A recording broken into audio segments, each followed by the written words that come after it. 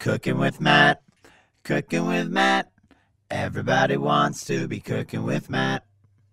Hey guys, today we're not on the road, but I'm going to teach you how to tune a guitar. So the first thing is, you need to know the string names are E, A, D, G, B, E, but it's hard to remember that. So you need to think of a mnemonic device that works for you.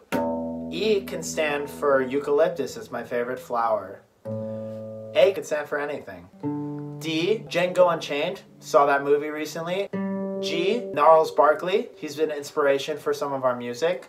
It's a duo. Really? G, Gnarls Barkley, one of my favorite duos. B, boron, it's my favorite element on the periodic table.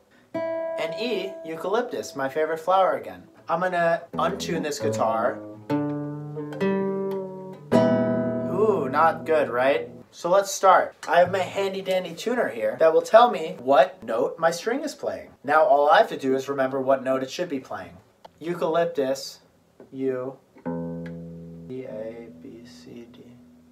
We'll come back to this one. I think this one I was in tune before we started. Okay, the next string, it was my favorite movie, Django Unchained, a J. So tune this to J. Dude, this fucking thing is broken, there's no J. And then we're on to the next string. This was my favorite duo, Gnarls Barkley. Now, don't be fooled. That starts with the G, so I'm gonna tune that to G. Wait, what did I say?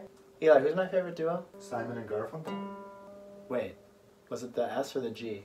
You try Paul Simon? What, are they brothers? Were they lovers? Now you know how to tune a guitar, so you sound good when playing chords like this.